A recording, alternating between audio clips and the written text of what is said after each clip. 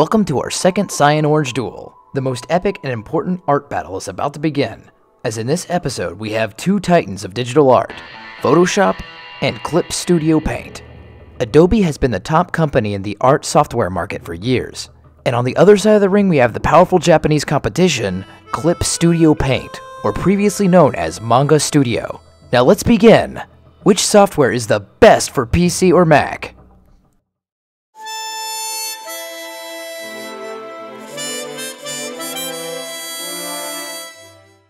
Let's start by introducing each opponent. On one side of the ring, we have Adobe Photoshop, possibly the most popular software for professional artists and photographers. It was originally launched in February 19, 1988, and as its name implies, it was mostly designed as a software for photo editing. But in a couple of years, it became the #1 software in the entertainment industry in fields like concept art and visual development. And in the other corner, we have the art samurai Clip Studio Paint, previously known as Manga Studio. Clip Studio was launched in 2001, meaning 13 years after the release of Photoshop, and it was developed by Celsius, a Japanese software company. This software was mostly developed for the creation of digital comics, and it's actually the fusion of 3 programs from the same company. Now let the fight begin! Which software will win this epic art battle? Let's start this design duel by taking a close look at the interface of each software.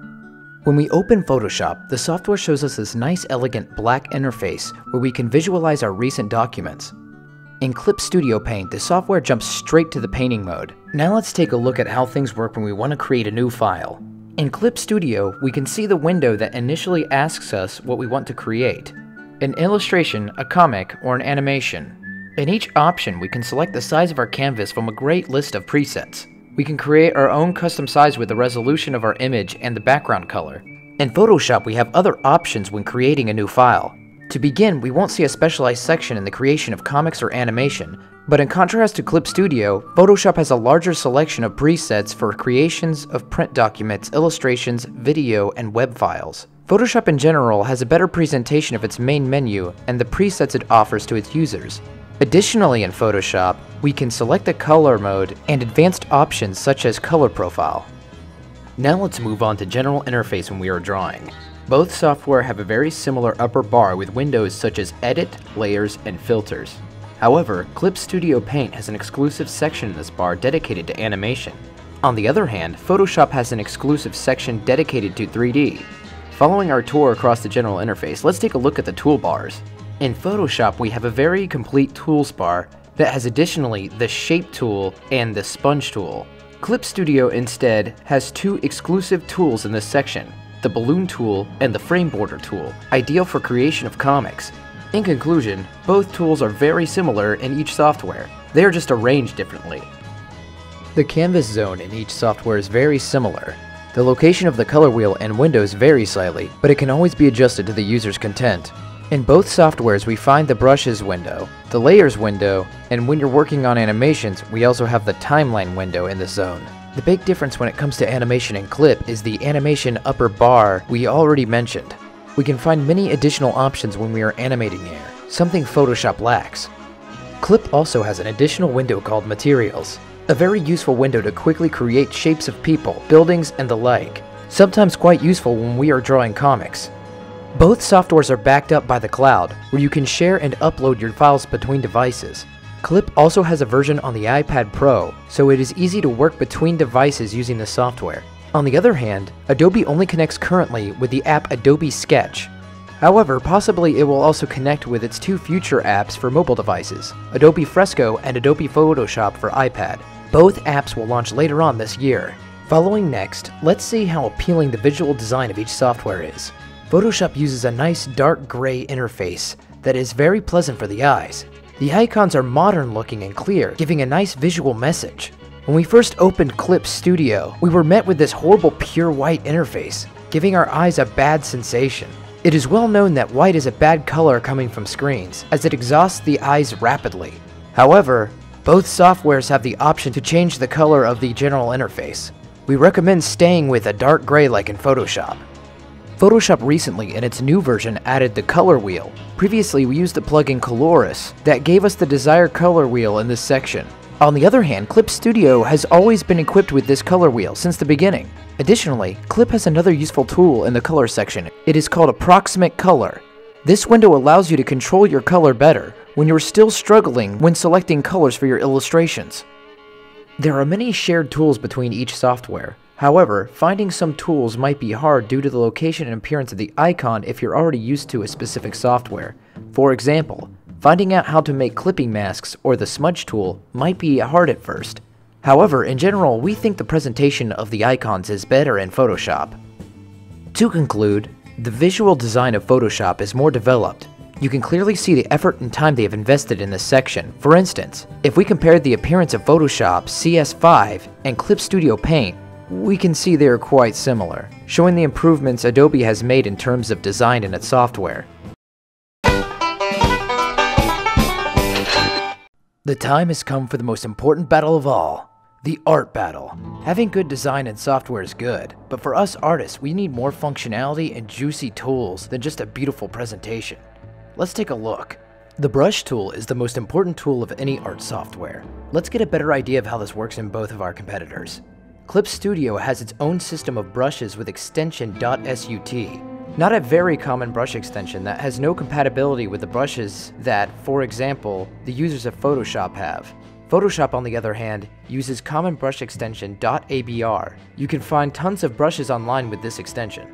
Moving on to the location of the brushes in each software, Photoshop displays all its brushes in the same window, which you can organize into folders if you are using the latest versions. Clip, on the other hand, separates its brushes into 6 categories. 1. Ink brushes, such as pens and markers. 2. Dry brushes like pencil or pastels. 3. Painting brushes like watercolors and oils. 4. Air brushes. 5. Effects, and lastly 6. Blenders. You can always add brushes to each category. Having these categories in Clip splits the shortcuts for brush in 3. Dry brushes with P, wet brushes with B, and blender with J. The brush properties in Clip and Photoshop are also different. In Photoshop, all the brushes share the same qualities. However, in Clip, the properties vary depending on the category they are located in. Something to highlight on Clip's brushes in contrast with the ones in Photoshop is that the ones located in the category watercolor can actually blend and mix while you paint, something any brush in Photoshop can't do. Following our tour around the painting tools in both softwares, let's take a look at the shape tool. In Clip, the shape tool is called Material, and it has its own window located on the right side of the program. In this window, you will find countless materials that you can use as many times as you like, and it's very useful for drawing comics. Photoshop has the same option, but its initial shape library is very poor compared to that of Clip. Let's move on to filters. Photoshop has an incredible amount of filters that Clip Studio Paint lacks. You can find some of the most important filters in Clip. However, Photoshop has very useful filters like High Pass. We discovered these very useful filters thanks to artist Ross Tran, a very nice effect to highlight the details of the illustration. There is one tool that makes Clip Studio really cool. That is the Blend tool. With this tool, we can mix colors in a very natural and pleasant way, just like in traditional painting.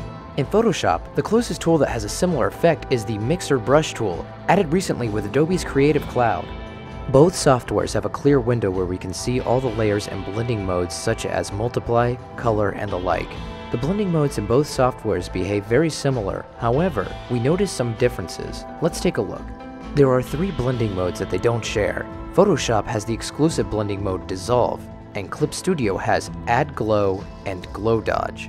Not a real big difference, so we believe there is no real winner here.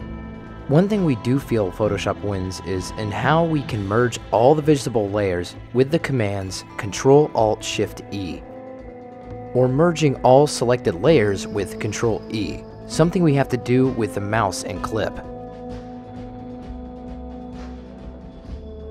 Let's first state that we are not animators. However, both softwares offer the option to animate, so we are going to briefly talk about this option. The animation possibilities in each software are quite similar, animating everything frame by frame, similar to how we used to animate in Flash.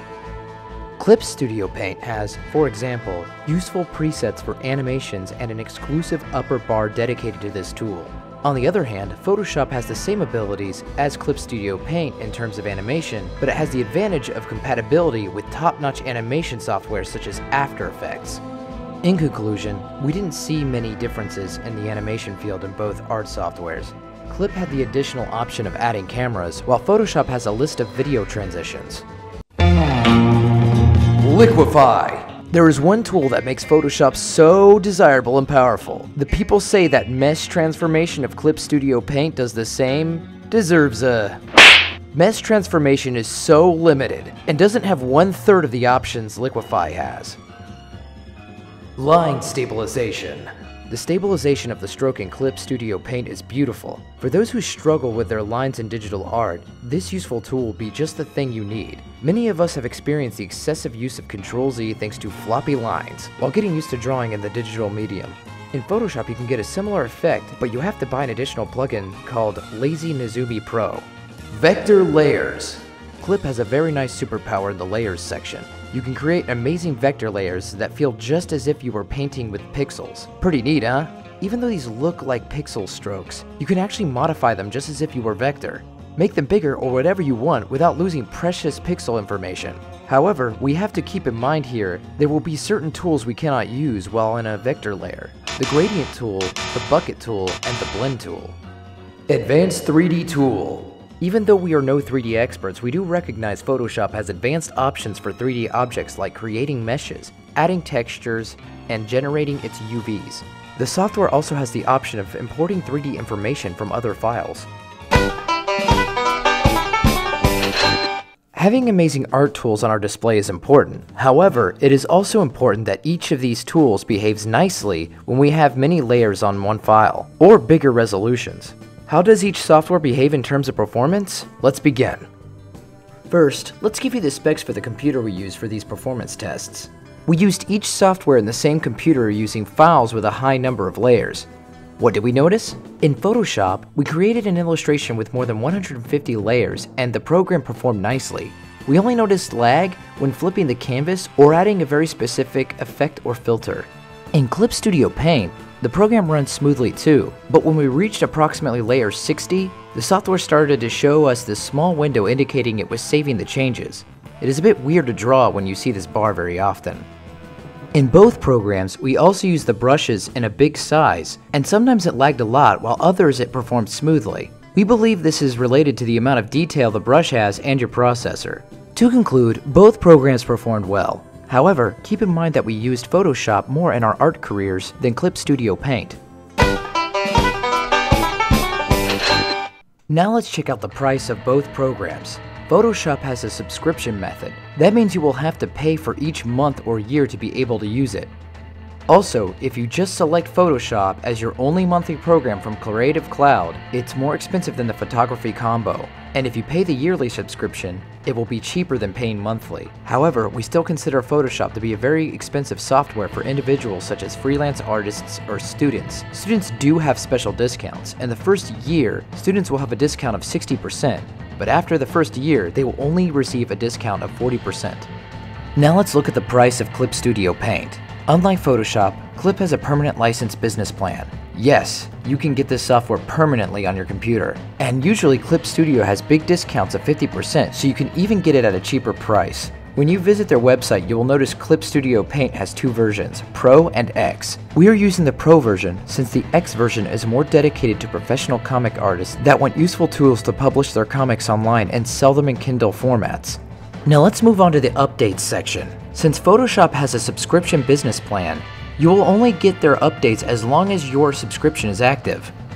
Clip Studio, however, always has its updates available to the customer. Since a license is permanent, you will always be able to update the program, but you will have to do this manually. You will need to go to the website and find the update and install it. We do not understand why they haven't integrated an auto-update system into their software. We are in 2019. Really? After a long and arduous battle, it is time to find our winner. Let us first determine the winner in each battle to choose our ultimate champion.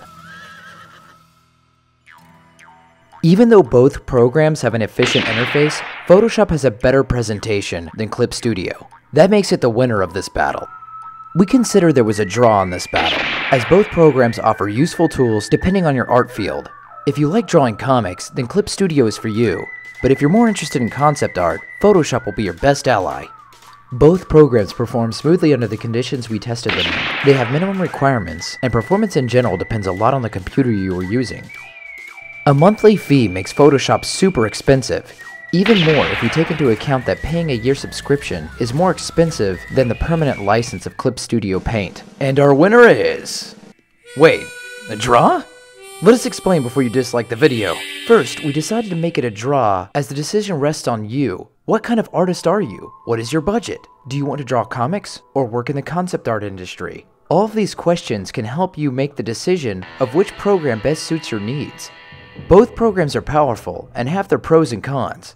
Photoshop, for example, is the #1 software that companies request when asking for specific skills for their employees, but it is an expensive program. If you are just learning digital art or prefer drawing comics, then Clip Studio Paint is for you. Did you like this video and want to help us create more content? Support us on Patreon to help us grow and receive exclusive content, tutorials, PSDs, and the process of our illustrations and more. Thanks for watching, and we'll see you in the next episode. See you later.